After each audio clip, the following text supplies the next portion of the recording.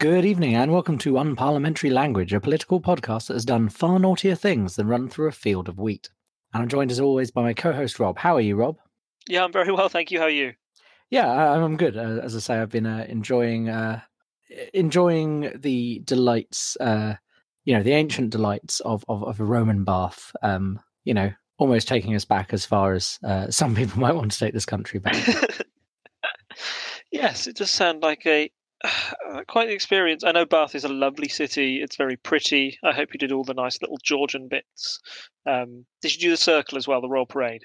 The circus and the Royal Parade, yeah, I went up and saw both of those. It's been a while since I've done all these touristy things. I've been to Bath kind of shopping more often than I've been to visit like that. So yes, it was good to just wander around and take in, the kind of opulence we won't have in March 2019. Yes, I'm not depressed about anything at all. No, of course not. I think yeah. Well, I've been living back in 1899 most of this weekend, trying to play bits of Red Dead Redemption 2 in between decorating the house. So yeah, I've also know what it's like to travel back in time for a bit. So yeah, looking forward to reliving those days soon. Okay, so we'll go straight on into headline quickfire. And this week, I just wanted to start off. I like the idea of maybe starting off with a nice bit of news each week before we go into like the meat of it all. So, baby joy for Ruth Davidson in The Scotsman on Saturday.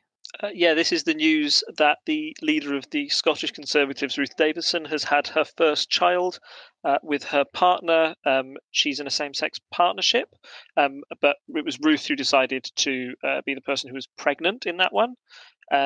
It's really lovely news, and it might be of like particular interest for people who are following politics and a next potential Conservative leader.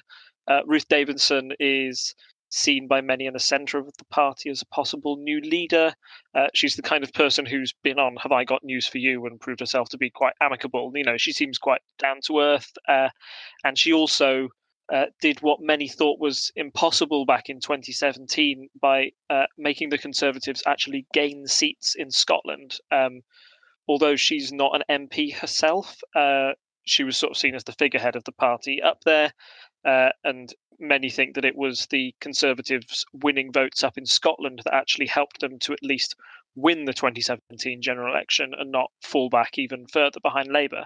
I think the one thing that's holding her back in her possible leadership challenge is that she's not a sitting MP. So a bit like Nicola Sturgeon, who is the leader of the SNP, she's not an MP. So the Conservative constitution would mean that Ruth would have to become an MP before she had any chance of leadership. But she's certainly one of the front-running candidates, and maybe like those who prefer a more centrist leader. If you were going, if you had to compare, if you had to be Ruth or somebody like Rees-Mogg or David Davis, she might seem to be quite a unifying contender. Yeah, so some good news out of Scotland. And am I right in saying they also sometimes move people around? Like, I don't know how that would affect like her, because obviously she does well in Scotland, but I know that they do like parachute people into seats and stuff in all the parties. So there's always a possibility she could be dropped in a safe seat to become an MP, right? Yeah, certainly, but there aren't that many safe seats up in Scotland, and two, she'd have to do it. They'd have to do it sort of like in a by-election before the next general election if they wanted her to be leader. It would be you'd have to pull a few strings at least for it to happen. But yeah, it's not impossible. Our next headline from The Independent: two-tier Britain. Yeah, this is a recent report that sort of says that despite Theresa May sort of vowing to, I think she started off her premiership saying that she would work for both the poor in Britain and help to sort of get rid of some of the issues that divide the nation. Quite the opposite is true when you look at the statistics. The Equality and Human Rights Commission basically found that you've got a two-speed society, which means that the rich have gotten richer whilst the poor are getting poorer, or at least trapped in a cycle of poverty. It's a little depressing to hear that news, particularly after, Theresa May said that she'd vowed to fight it, but I think we can all agree that she's had some sort of other things on her plate that might have stopped her pushing those reforms forward. And I think it's sort of something that was, it was criticised under Tony Blair's government as well, that this was, a sort of a two-speed Britain was happening, So it's a difficult one to solve. It's certainly much a larger economic and social problem as well as a political one. But it's worrying to hear that the gap between the rich and the poor is getting wider. I mean, it's not just that headline. I've seen stories on this all over the place. I know it's a problem in the US right now as well. Like, it seems that the divide between the rich and poor is getting greater, and the real wages haven't necessarily increased for the average person for a while now. Knock-on effects of the recession, etc. But it's definitely something you can dive into deeper if you want to go read The Economist or something like that. So our next headline in the Times: May picks civil service chief amid Brexit crisis. Yes, this is the news that Theresa May has decided to pick Sir Mark Sedwill as her Brexit chief. He used to work for Theresa May when she was in the Foreign Office. There was a little bit of sort of hoo-ha about this that suggested that maybe it was just Theresa May getting a friend in rather than the person who's best qualified to do the job. But it certainly shows that she wants to work with somebody who she's known in the past. May still sees it is very important that she gets her will across in the Brexit negotiations, which might surprise some people, particularly when she's been so criticised in recent months. She's had her Chequers deal rejected by a large part of her own party and rejected by the EU. So you might think that she'd go for maybe a more, I don't know, consolatory figure, or somebody who might have a slightly different point of view so she could get some new ideas in. But this appointment at least shows that she's kind of trying to stamp her authority again, and proves that the civil service within the UK, which has quite an important role in Brexit negotiations, they're taking their role seriously as well. I don't know if there was another news story that I don't know if you heard about, but the civil service were really kicking off at MPs, saying that we do our job is to serve the will of the Prime Minister or the will of our minister that we're in charge of. It doesn't matter if we voted Remain in the election. We're not trying to push a Remain agenda. We're just trying to give you all the information needed. And some sort of more Brexity MPs were getting quite annoyed, or there were even stories that they would shut certain civil servants out of their offices when a decision about Brexit had to be taken because they didn't want to hear their advice, which is worrying in a way, that they're not taking just advice or taking facts. They're relying on their own knowledge, particularly when we're facing one of the biggest constitutional changes in our generation. You probably want to have that knowledge aboard. So a lot of things going on in that story. I think the big takeaway is that, Theresa May is trying to get her way, but I think if somebody else was to take over, then Sir Mark Sedwill might lose his job rather swiftly. Yeah. No, I mean, it's not something I had much information on before I saw the headline. I'll be honest, but it's interesting, the level of kind of trying to keep people on side, but also making. I mean, we've said before she has a difficult job, right? Yes, she's trying to please everyone, and she can't. I think is the summary. I mean, I know that's true for most political leaders, but it seems even more true at the moment because there's so many people, as we said multiple times, so many people have their own view of what Brexit should be, where even if they're for it, let alone against it. So yeah, it's tricky. So following on, still on a Brexit theme, in The Independent again, no deal Brexit would cost the young £100,000. What's that all about, Rob? This is the story in the Eye that a no-deal Brexit would cost young people about 100,000. Yes, it's cost young people more than 100k, which sounds dramatic, but that's by 2050. So they're sort of taking a very long view of that. It's like lifetime earnings, right? Yes, yeah. As with most things, they're not just suddenly going to take 100k, because I would be like, oh gosh, I haven't even got 20 quid. Where am I going to get 100k from? That seems terrible. But yeah, it's specifically talking about a no-deal Brexit. So that's assuming Theresa May can't make a deal with the EU. That they'd lose around about 18 to 21-year-olds would lose around about £400 a year, and 22 to 29-year-olds would lose around about £500 a year. That might come from a variety of different factors, from food prices going up to a lack of potential earnings or job opportunities that may be created by the impact on Britain's gross domestic product.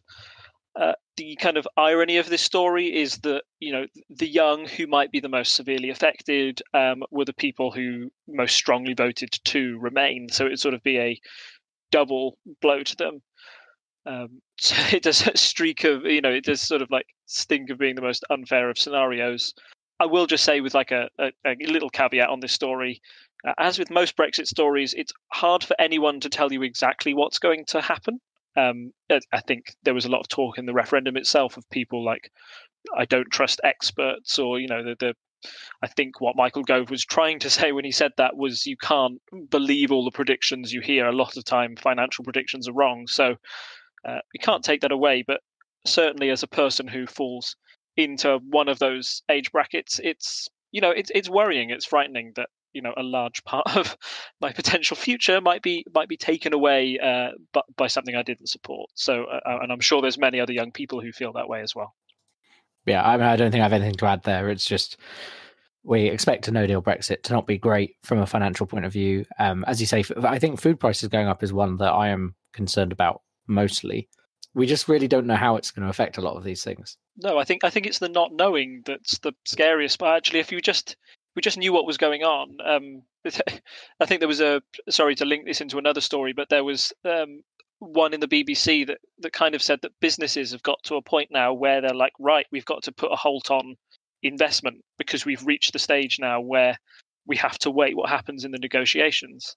And it is really getting to that crunch point. Once a lot of businesses start taking that decision, it's a time for the general public to sort of wake up and go, oh, okay, maybe we should, try a bit more, or at least be prepared ourselves just in case. So our next headline is, we've got, these are two linked headlines. So I think I'll do them in the order we have them. So Green outed in the Lords from the Metro, and in the Daily Mail, the fallen fall of Sir Philip Green. But the Sir was crossed out in that headline because there have been calls for him to be stripped of his knighthood. What's going on there? This was a story that first broke in the Daily Telegraph, but when it broke there, we didn't know who it was about. So the Daily Telegraph ran with a big front page article with a blackout silhouette said, "We've discovered that a top businessman in the country has done some sort of Me Too. He has some Me Too allegations against him. That not only was that he, I can't remember the specific allegations. I don't think even the paper was allowed to print the specific allegations or name the person. But what the Telegraph said is they'd been stopped by a legal gagging order, which meant that the person in question had paid a large amount of money and through a legal process to say, no, you can't reveal my name because I'm innocent until proven guilty. That's what these gagging orders are kind of meant to do. They're meant to protect someone's identity to stop them having, all these potential scandals talked about. And many people think that's really, really unfair. It's a rule that seems to protect the rich, and the poor have no access to that kind of protection. So in the Lords, I believe it was, oh goodness, I've forgotten his name. No, it was Hayne. Hayne said that he would go against the gagging order as it was in the public interest to know who this person was. And the person in question was Sir Philip Green, a former business owner. He'd owned BHS, which was a rather successful homeware store in the 90s. And he'd been given his knighthood in the early 2000s, basically before the financial crash, where people sort of considered great businessman. He's done, made a lot of wealth for the country. Let's give him a knighthood. After everything sort of came crashing down, he was seen in a much less favourable light. When he lost British Home Stores, I think he sold it for £1 in the end because the debts were so big. A lot of the workers there ended up losing out on their pension funds. While Sir Philip Green, surprise, surprise, walked away with all his money intact, scot-free. So that's why there have been calls for him to be stripped of his knighthood. Now he's got these new allegations against him, where he's had front pages where they paired him with Harvey Weinstein. I think that was a headline in the Mirror where they showed the two of them side by side, saying that he's done these sort of like awful Me Too allegations. It kind of adds to the scandal around an already unpopular figure. So that's it from Philip Green's side. I think the other side is, are gagging orders even effective anymore if politicians can take it into their own hands and say it's in the public interest? I think I don't agree with gagging orders, as you may have guessed. Like, I don't think they're a good thing. But certainly, I know that Peter Hain has sort of like risked some legal recourse against him, and he might get sued by Sir Philip Green for what he's done. And so I think that's just a little story to look out for there. If he does get some backlash from Philip Green against Peter Hain, then it'll be very interesting how the media report these stories in the future. And our final headline, before we move on to our main story tonight, from the Financial Times weekend: tech gloom drags down Wall Street. Yeah, this is the news that sort of on Friday, the US market and global markets in general sort of saw a big slump as investor worries started to creep through the world. The tech fears that are mentioned on the front page is that the fact that a couple of tech giants such as Amazon and Google have released some figures that suggest they've got weaker than usual sales. I think Amazon in particular fell more than 7%, basically stating that they didn't think they would sell as much as usual for the upcoming Christmas season. And all of this sort of slump in the stock market, as far as I can see, I'm not a business analyst. I'll preface this statement here with that. But from what I can tell, is that people feel that the US stock markets for a while have been sort of overinflated, that they've looked better than they actually are, and everybody was expecting a dip at some point, and it started to come now. Some people think that this might actually be Trump's chickens kind of coming home to roost. He's put a lot of trade tariffs on China, and you've got this ongoing story about a trade battle. And now people start to fear that growth might slow in China and in the US as costs rise due to the tariff and for labor shortages as well. And if China isn't growing, or if the US isn't growing, if those two powerhouses aren't, then that has a big effect on the rest of the world and the rest of the global stock market slump as well. It is a bit worrying to think that giants like Amazon and Google, I think if you told me a year ago that they'd start losing money, I'd go like, what? No, they're two behemoths, aren't they? They're immovable objects. You think they're going to be around forever. So to have that sort of, if you're an investor, I think you would see that as a sure bet, and to see them suddenly lose money has people spooked and worried about what that means for the rest of business as a whole. It also probably couldn't come at a worse time for Trump. I think he's quite often tweeted, he's pointed to the stock market as sort of like a barometer of his success. So if it starts to go down just before the midterm elections, that's worrying and could have some impact on how people see his economic competence. I think I remember reading at the time when Trump took over. So Trump has often claimed benefits to the stock market from him coming into power. But there was a lot of talk about how actually a lot of it was laid down during Obama's term and was kind of coming to fruition. There is a delay sometimes, although it was seen as, I think there was some short-term benefit for Trump himself, because there were business people being like, oh, well, he's a businessman. He will, he will encourage business interests in what the government is doing and so on. But I think there was also a pointing out that there is a long-term effect on the financial markets of programs that get people into work, etc., lead to people being able to find better jobs and generate more income and so on and so forth. Sorry, no, I was just going to agree with you. I think there were some very interesting graphs that sort of showed the progress of like US debt and US unemployment, and they've definitely gone down since Trump has been in charge. He can point to a graph and say, look, the numbers have gone down. It's just questionable if that is as a result of Trump's policies or despite them. We've also had in the chat a mention about his pro-cyclical tax bill. I hope I'm talking about this correctly, but it's his sort of big tax cut, his big tax plan that came through at the end of last year, I believe. It was sort of one of his few achievements he could point to and say, I've got through got that through the Senate.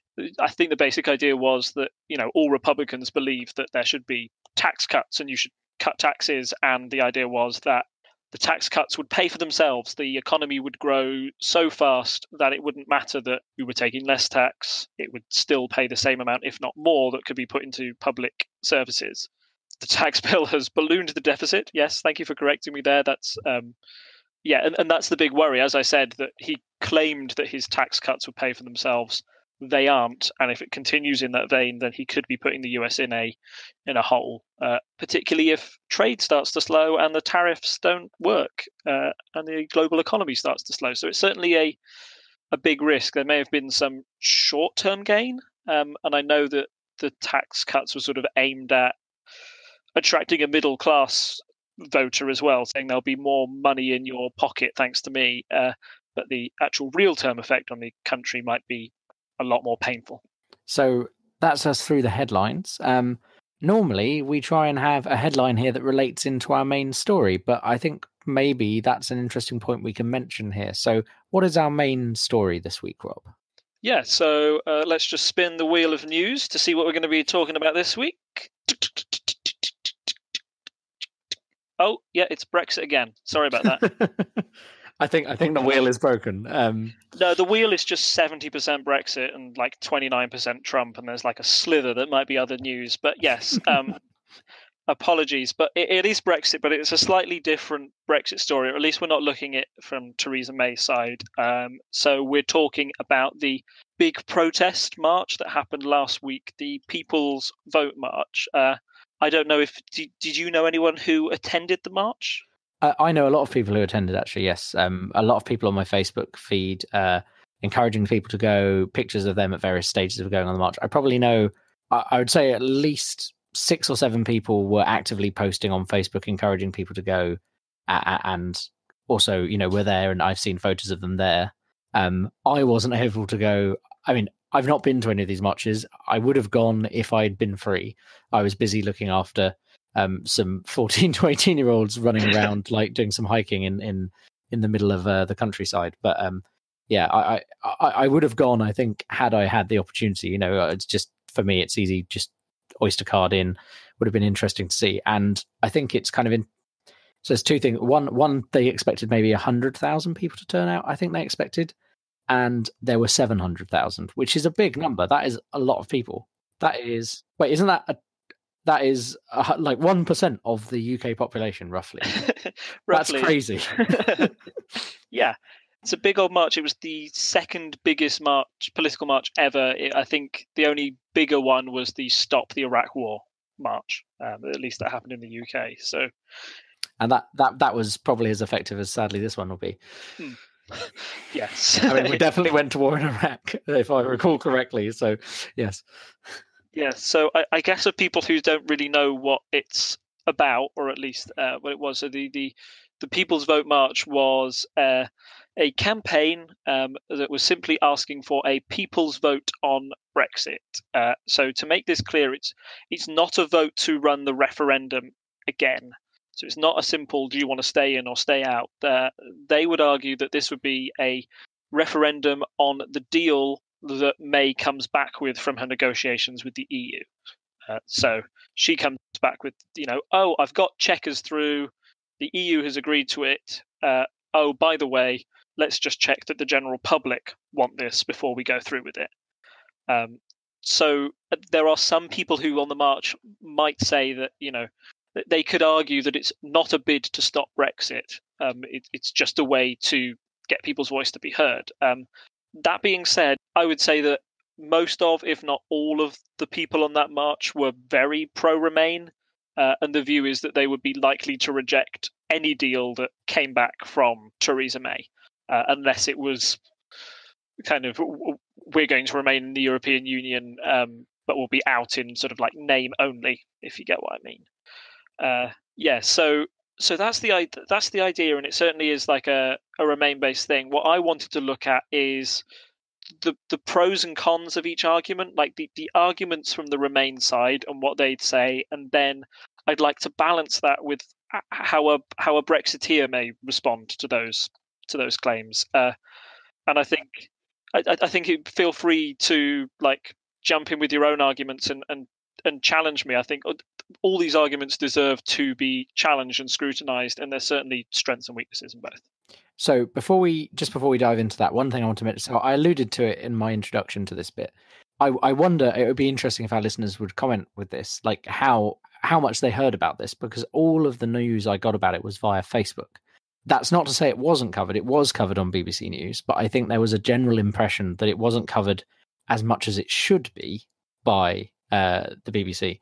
Now, this is an interesting thing that's come up a few times before. I mean, I think we've touched on BBC bias and things like this. The BBC has a tendency to bias towards the current government, but they are supposed to be impartial, especially with news broadcasts. And it's one of these interesting things where I kind of wonder, like, it made it to, I think it was the 6th entry on the front page. And obviously, so let's take an example of something very big, like the presidential election, Trump being voted in.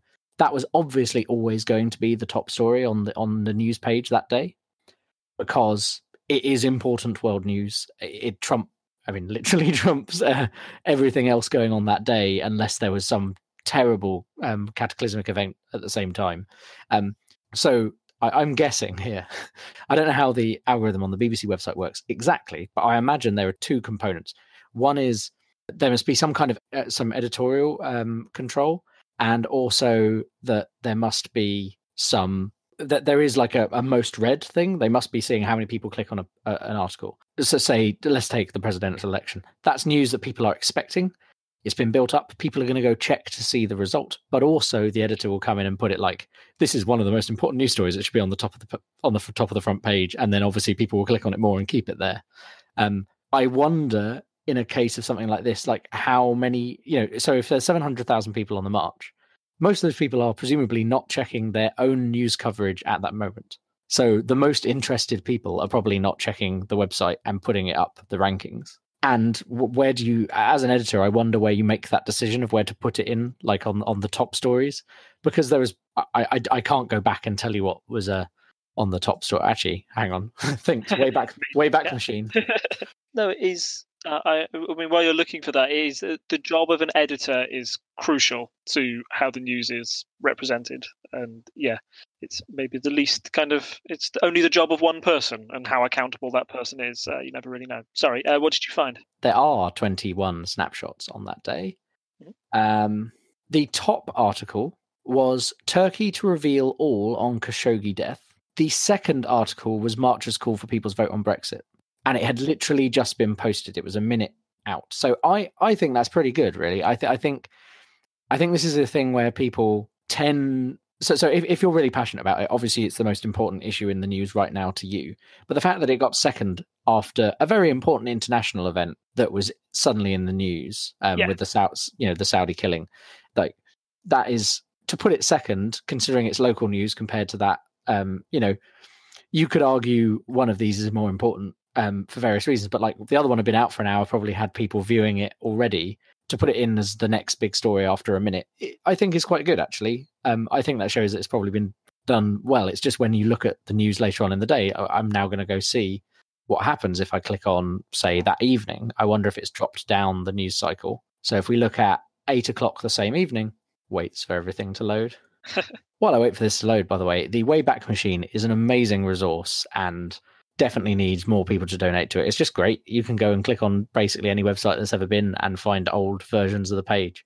You might not find all the photos. Yeah, so at 8 p.m. that same day, it was still the second highest article, and there's actually quite a nice photo in the thumbnail of like all the marchers from above, which basically shows them swarming through what I imagine, I can't tell which park that is. Like you can see trees amongst them, but it's just people. So yeah, I will make sure to get that article up so that I can put it in the show notes. But yeah, I think it was fairly covered, and I think possibly it's the BBC once again being in.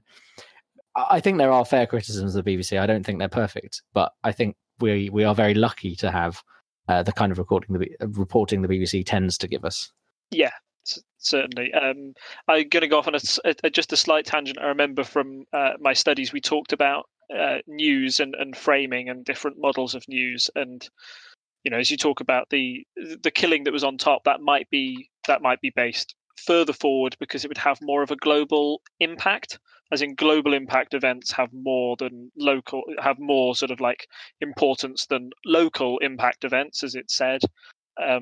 There's also kind of the effect was sort of like the fire alarm effect, I think it was. If there's like a short, sharp problem that can be solved or something that's big and flashy, that tends to go up rather than something long term. So, for example, you could argue that global warming has the biggest impact on our planet. Why isn't it headlines every single day? The media would go back and say, well, that's boring, and there's, to have it every day would just be wearing for the viewer. We've got to mix it up, so that's why they have these different stories. So there's a lot that goes into being an editor and what makes it on the front page. But I think in this case, the People's March got its due on the BBC. And I mean, just a quick aside as well. We've our live listeners on the Discord have also mentioned that they heard about it in various countries around the world. So, although admittedly, part of that might be the fact that they are on Discord servers with people like us who discuss these things. So maybe skewed, but I think the news got out there is my point.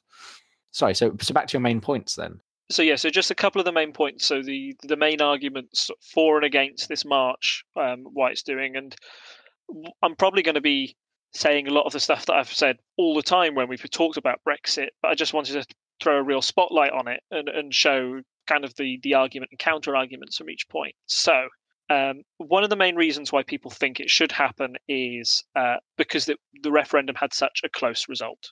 So 48-52, we all know that was the result. It was close, possibly too close to call on the night of the referendum, before we knew the result, and when polls predicted that Remain would win instead of Leave. Nigel Farage commented that if the result was 52-48 the other way, it would be far from over, this vote. So Remainers kind of see it as hypocritical for Brexiteers saying the argument that we won, get over it, when actually when they thought it was going to be the other way around, they'd keep, the Brexiteers would keep fighting for it. The other big issue is that many argue that an issue of this size needs a bit more of it doesn't just need a simple majority, it needs a super majority. So, for example, in Montenegro, they had a vote for independence, and that needed a 55% vote to pass. In the USA, changes of the size need like a 2/3 majority to pass. And the upside of that often means that, the mood in the country is better, it's more acceptant to change, a lot more people are on side. There's a lot of benefits to having that done. So I think that's one of the big reasons why people think that there should be another vote to make it happen again. Against that, from the Brexiteers' point of view, they would argue that there's still a clear victor. There weren't any recounts. There were no sort of disputes. There was still a clear victor. And also, they might be quite right in saying that it was a Remainer in David Cameron that set the rules for this referendum. And if he wanted to be serious about it, maybe he should have said that he wanted the 2/3 rule before he called it. Then we would have no recourse to complain. Now it is kind of very easy for Brexiteers to say that, we're sore losers. I think I'm a Remainer. From a Remainer's point of view, I don't think I would have been pressing, I don't think I would have been keen on Brexiteers having a second referendum in, just 2 years after the result of the first. You've always got to look at it as if the shoe's on the other foot. And yeah, certainly I would have been annoyed or worried that, I think in the current climate, I might be even more worried that, that the possibility of Brexit might be even more likely. And I wouldn't want the vote just to keep running again and again and again until you get the result that you want. Yeah, no, I mean, I think I agree that running referendums again and again and again until you get what you want is kind of defeats the point. And I think we've already touched on in previous episodes how, I mean, really, we just shouldn't have had the referendum, right? Like, it was a bit silly. But yes, I very much think that, I think it is an entirely reasonable criticism. Well, you can't now say you want a 2/3 majority because it wasn't what was in the original vote. That's entirely fair. Although equally, my rebuttal to that would be, well, we can't, we can have whatever type of Brexit we want then, because all we said was we would leave the European Union. That doesn't mean we have to leave with a no deal or any of this stuff that's like just rhetoric. Like, that was not on the paper. if you're going to take that argument with me, that the paper didn't say 2/3 majority, well then okay, the paper also didn't say what Brexit was, so you just have to accept what happens essentially. Like if you're going to get in a hissy fit about and be like, oh, we want a no deal or whatever your particular thing is, like the exact same argument stands, which I think we have criticized the referendum itself several times. And I think those are good criticisms of it. And I don't think we should have had a 50-50 referendum on this because it was a silly idea. The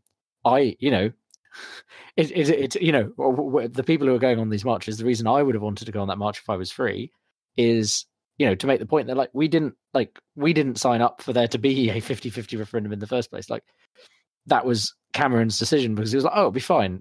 That's kind of annoying. And I think referendums probably should be 2/3 majority in general. Like, I think that's probably a good idea if you're going to change something significant about the country. Yeah. I mean, you could break it out and say that the decision to have the referendum on the terms that Cameron defined was only supported by 35% or whatever the percentage was that voted for the Conservatives in the 2015 election. Exactly. If you're really looking for who's responsible, and is that fair? I mean, we talked in some of our silly season episodes about first past the post and how it's weird and how you rarely get over 50% in a first past the post system anyway. So it would be super unlikely that anybody would have just a very definitive way to set that referendum up. But yeah, it does seem like a tiny part of the country, in comparison, has been able to set the rules for something that definitely affects 100% of it. Yeah. In quite a big way. I think your point, sort of saying that you don't know it wasn't clear what Brexit was when we voted at the time, or what it was, sort of leads into the next one, which is the next comment that why the people's vote exists, is that they argue that the vote was sort of flawed, or that people had misinformation that if they went into a vote now, they may vote differently. So, for example, we talked about Vote Leave campaign having broken funding rules or allegedly done that. There's also, I think the well-trodden line of promises about the £350 million a week, etc. Something that was, we'll take the 350 million we give to the EU and give it to the NHS. I don't think that promise has really even come up in Brexit negotiations, but that's the lasting campaign line, I feel, from that referendum. Interesting. I will have to see if I can find it to throw into the show notes, but there was an article I saw shared on Facebook earlier this week that something like a majority of people still believe that lie. Oh, okay. Because it was so well advertised. So it's probably because it hasn't we know that it wasn't it wasn't the case, but as you say, because it hasn't kind of been brought up that much since, if people accepted it the first time, they may still. I think that's probably what it was, but I'll have to find the article to throw in the show notes. No, that's a good point. And the main Brexiteer argument about them saying that the vote was flawed or people didn't know what they were voting for, or that there's lots of different Brexits available, and they might not get what they want, is that even as Remainers, we can't say with any degree of certainty what would happen if we left the EU. I think I'm certain that there would be a bigger risk of, things going bad for the country, but I can't say that with any certainty. And Brexiteers kind of have a bit of plausible deniability when it comes to those facts. We don't know the full economic impact of Brexit yet. One of the big things that Remainers predicted after the referendum was that there would be a massive economic crash, and I think countless sort of financial predictions said that the UK economy would be in a much worse state now as a result of just the fact that people knew we were leaving the EU. That hasn't quite happened yet, so Brexiteers in a way still have something to point to, and they can still wag a finger and say that, oh, the doom and gloom and Project Fear didn't work, and it hasn't worked yet. I think the main Remain argument would be, well, we haven't left the European Union yet. Until we leave, we won't know what the impact is. So yeah, it's hard. No, I may regret saying this on a political podcast where we try and tell you what's going on, but in truth, not many people really know what's going on with Brexit. I listen to a couple of other political podcasts, and a lot of them are just worn out with Brexit or feel that if they take their eye off the news for 2 minutes, then they lose the thread. They don't know what's happening from day to day. And it's tiring and it's annoying, and you don't really know where it's going. And that does give Brexiteers that kind of wiggle room to say, hey, maybe it'll be fine. You can't say for certain that it'll be all doom and gloom. Yeah. So we've had a point from the chat there that another big con to a second referendum is that we're currently undergoing negotiations. So we have discussed previously like how we couldn't go and make a trade deal with another country until we've like left the EU for various reasons, because it affects the incentives for both parties and what you might agree to. And I think that's a good point. The second referendum, if you're going into a negotiation, but like say we went over to the EU and we're having this negotiation, we want this, but there's a chance that we're suddenly going to say, oh no, actually we're staying in the EU. That really affects how that negotiation goes, because they might press for a really hard negotiation tactics to make it seem worse because they want us to stay in the EU, which will encourage people in that second referendum to vote to stay because the threat of a no deal, etc., would be worse than staying. As an example. Yeah, that's a very sort of like kind of 4-dimensional chess way of putting it. Like a game within the game. But I agree with it, and I mean that's why the People's Vote campaign was so supported by Remainers, is because certainly any vote to propose it in that manner would undermine negotiations. It would undermine the Prime Minister. It would put their authority at risk. Most people, when they're doing negotiations, want to negotiate with just the Prime Minister, and then the Prime Minister had some power taken away from her because the law said that it had to go through the Houses of Parliament, which is unpredictable in a sense. By giving it to the general public, that's even more unpredictable, and that means that there's a greater chance it would fail. And I think if any vote came through and it was rejected by the public, then the Prime Minister would have to almost resign immediately. You saw it with David Cameron on the day after he lost the referendum. He put his heart and soul into that and said, sorry, I'm not the right person to lead the country in this direction because I so clearly campaigned for the other side. It's a good point raised in the chat that the head negotiator, the PM, did want to remain. I think Theresa May has, stressed that she is following the will of the people. We've heard that line a lot, and she says that it's important for democracy that the will of the people is respected and that it goes ahead. But equally, I think she's been caught on camera saying things along the lines of she's refused to say we would be better off staying in the EU or something to that effect. She refused to. She refused to say either way. She's refused to be drawn on a question of whether we will be better off in or outside the European Union, which may show that she's not the most staunch Brexiteer. Personally, I don't think that, even though Theresa May have voted Remain in the first place, it's not in Theresa May's interest to give in and give this vote or give it to people. I don't think she would do it to try and undermine the position of Brexiteers and make us stay in the EU via stealth. She's pinned her colours to the mast quite a few times that she's meant to be Mrs. Brexit. She's meant to be the person who gets through this period.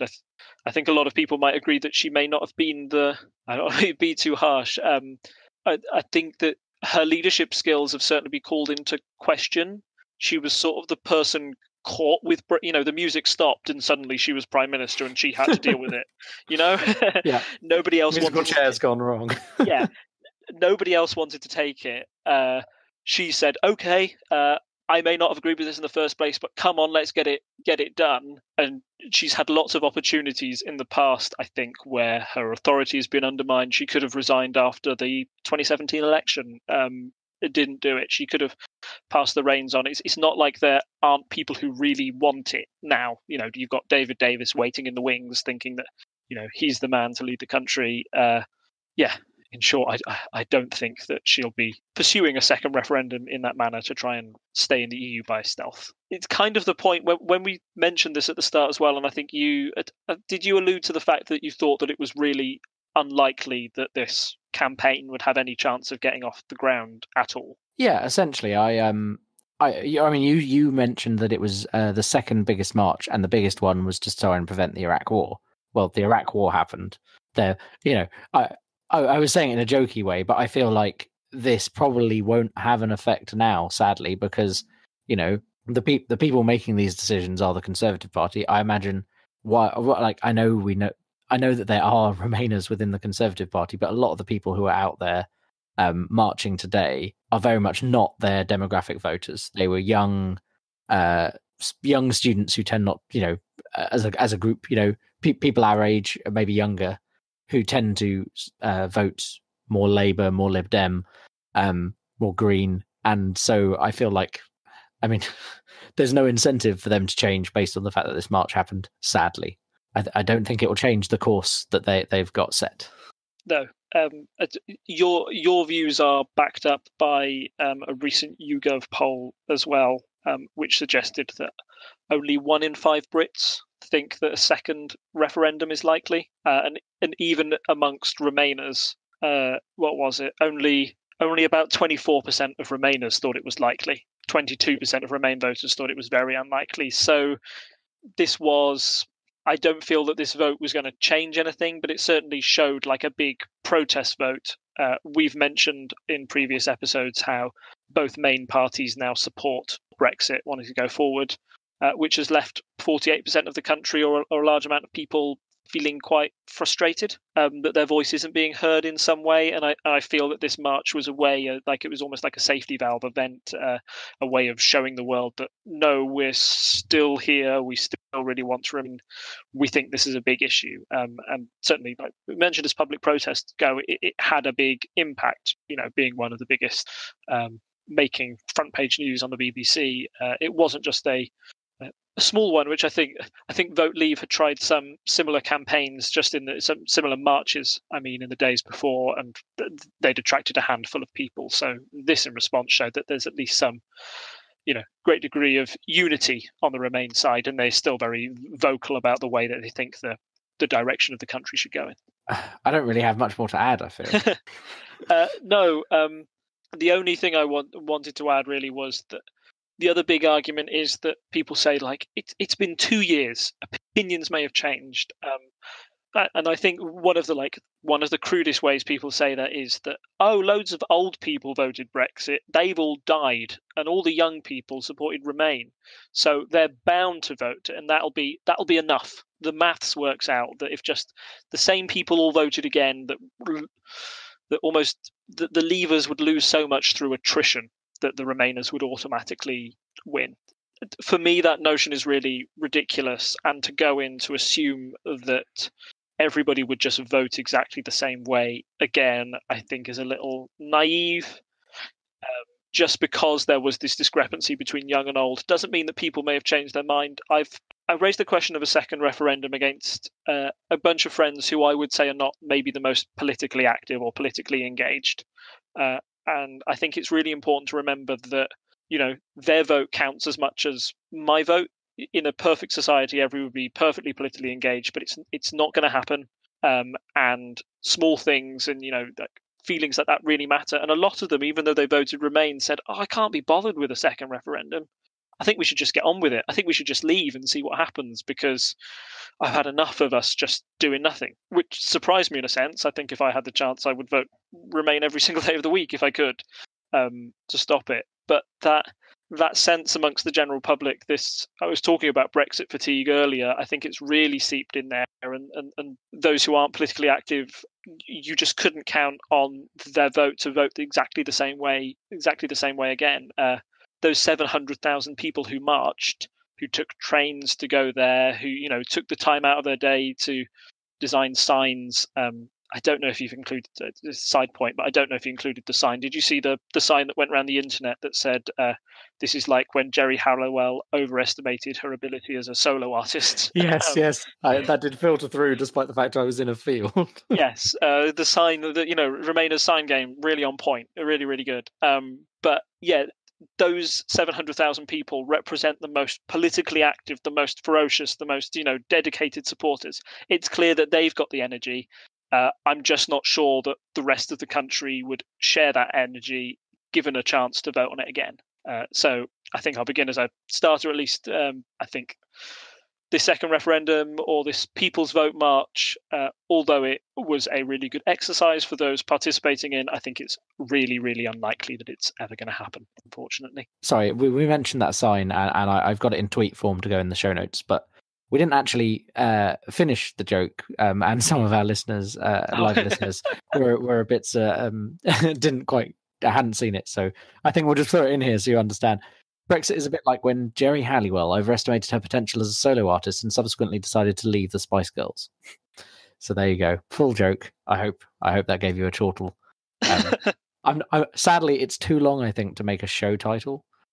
So in the chat we have a point that under Nixon, millions of people marched to end the war in Vietnam, and there was like probably an even larger counterculture than, you know.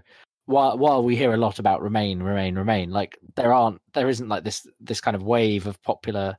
I mean, that sounds wrong. Like there is popular support from a group of people to Remain, but there isn't like this whole counterculture around it. Like the hippie culture, all of that in America was very kind of founded in being anti the establishment, anti Vietnam and all of that. And yeah, so despite all of that, like the war in Vietnam continued for a long time, and the majority of the country probably still supported it. Like you could get millions of people out, but if they're, you know, that doesn't necessarily mean something from a voting point of view. Like if there's still enough Republicans sitting around voting for Republican reasons, it doesn't matter if you get half the Democrats in the country to walk around, you know.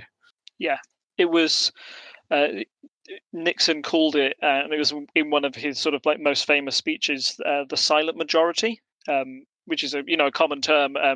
He pointed to the camera and said, "You, the silent majority," basically saying that I know that there's a lot of protests going around, but I know a lot of you secretly in your hearts support the Vietnam War and support me in what I'm doing, and that's why I'm going to continue what I'm doing. The problem with the silent majority, I would argue, is that you can never. It's harder to know that they're there because they're silent rather than the very visible protests. But it showed a real divide amongst those people who were stringently against the Vietnam War and those who supported it but may feel that they were pressured or unable to speak out about it. I know even before, maybe Brexit is similar in a sense, because I think before Brexit there were people who were maybe shy Brexiteers, afraid to speak out in front of people, knowing that they lived in a very sort of like pro-Remain office or a very pro-Remain environment. They may have just outwardly said they were going to vote Remain and went to the ballot box and did something very different. Yeah, and I mean, the silent majority has been brought up in the context of Brexit because it is definitely not popular to be racist, I think is a fair statement to make. So if the general opinion, there's the outward social opinion that this idea of leaving Europe, etc., is racist in a way, and it comes from that, especially stuff with like the EDL and BNP that led into kind of UKIP. Those ideas are seen as are generally described and derided in pop culture and stuff as racist. So if someone could support Brexit for reasons that are not that, but they wouldn't have brought it up in conversation because they're like, well, I'm pro-Brexit, but then they would get shouted down by their colleagues. And I think that has been a big issue here, because it means, and that's what, people didn't expect the vote to go that way, because they were just like, there can't be that many people who vote for Brexit, right? And we were obviously wrong. So I think there's an issue there. There's kind of the socialization of these things. What things are things people think in private that are not socially acceptable to say, and people can learn that those are not socially acceptable things to say, doesn't stop them thinking them necessarily. And in some cases that there is research in like the psychological literature about how if your ideas are challenged, it can tend to lead to you feeling stronger in your original ideas, which is part of how we get this polarization in politics, especially. Whereas what's better actually is just to talk to that person, show them that you're a real person who is like them, regardless of your views. And I think possibly we've touched on this with like coalitions versus first past the post. Like first past the post drives this kind of polarizing structure, whereas like having more coalitions means you have to, but to get anything done, kind of compromise on stuff, and that means there's a more measured view on things. I feel like I've not necessarily made a point there, but I've said a lot of ideas that are kind of related. Well, we can't. It's hard to solve the problem of political polarization overnight. So we'll work on that one in the background. See how we go. That moves very well onto our sort of polling tangent, which this week I thought we'd focus on the midterms instead of the. It's just because the midterms are just around the corner. So having a look at the polling over there, I think is really important, particularly when people might say there was sort of a proposed there was an effect in the last election, in the presidential election in 2016. When you think about how many polls predicted a Clinton win, and everybody was quite shocked when Trump came through, it's worth having a look and seeing if the polls are still in that sort of coin flip area, or if they've changed since then. So the person I like to rely on is Nate Silver. 538, yeah. 538, who I think is the best at this. He was another one who, at the time of in 2016, predicted that Clinton would win. Although, if you go back and look at the polling and the actual results, you'll actually see that in 2016, a lot of pollsters predicted the national vote percentage correctly, but got it wrong in the states. And that was reflected in the result, and that Hillary got so many more million votes than Trump did, but failed to win the states that she needed. So anyway, moving on, I think these polls are quite accurate. So we've got votes going on in all the seats in the House and in a third of the Senate. In the House, the current prediction is that there's an 85% chance that the Democrats will win control. However, when we go to the Senate, the story is quite different, showing that there's a 5 in 6 chance that Republicans keep control of the Senate. I would say that that's definitely not in toss-up territory. That's almost certainly what's going to happen come election day. Nothing is ever certain in politics, and you can't trust polls down to there. But clearly the 55-45% split that there was for Clinton and Trump is very different to an 85% split on either side. I think the reasons between the difference between the House and the Senate are, and we've talked about this briefly in the past, is that in the House they're electing everybody all over again, and I think that sort of reflects the public mood on how Trump's doing as a president. Nate Silver also does a Trump approval rating, and that has started to go down in recent weeks. So I believe at the moment it's 52.5% of people disapprove of Trump, but it looks like more people disapprove previously. Yes. So you've got the big disapprovals historically were when he fired James Comey, and when the healthcare failed to go through. I think that's when it sort of hit its peaks at around about 57%. Ever since then, he's been creeping back up to around about the 42% mark.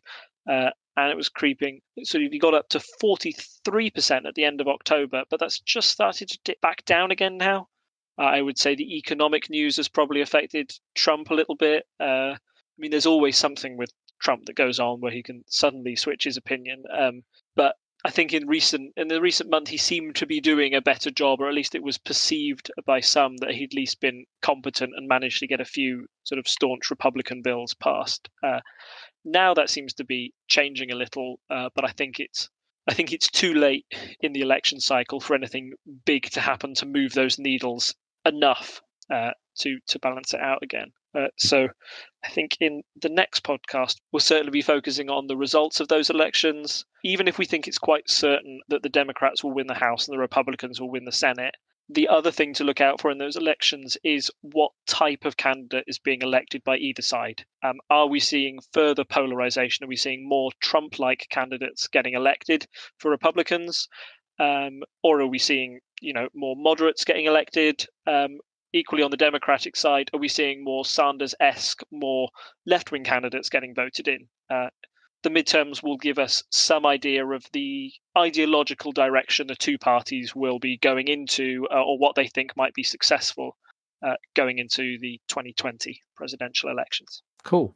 So I think that's us for today. So we're just going to wrap up. Is there any? Do you have any final notes you want to add, Rob? No, it's just no. Thank you, and thank you once again, chat, for all your suggestions. It's been really nice to go off on those tangents with you and explore those, and for putting me right again. So yeah, just a big thanks to chat. Yeah, and I mean, as we mentioned before, you can find in the show notes a link to our Discord server. We're more than happy to have you come along and listen to our recordings. We should be back to a normal schedule now that Rob has, sanitation. Yeah, I mean, some of those tangents won't necessarily end up in the episode as they have to be cut for time. So if you come and join us in the Discord, you will get like the full experience, as they say. So come along and join us. You can also find us on Facebook at Unparliamentary Language, Reddit at /r/unparliamentary, on Twitter and on Instagram now at Unparl Podcast. And of course, you can find us on our website at parliamentary.observer and patreon.com/TTSS, where you can sponsor the show. And a little bit of money to go towards the cost of the website would be great. We have managed to sort out, Rob, a slightly better microphone now. Yay, can you hear me? Is it good? Is it good now? How good is it now? If I get closer to the microphone. Yes, thank you, guys. Oh dear, my ears. Sorry, everyone. Sorry. That's all right. Sorry, hopefully you haven't killed your shiny new toy. So as always, thank you for joining me, Rob. Thanks to the chat for coming along and listening and keeping us on the straight and narrow and throwing tangents our way. And I think it's good night from me. And it's a good night from him. Bye. Bye. Bye.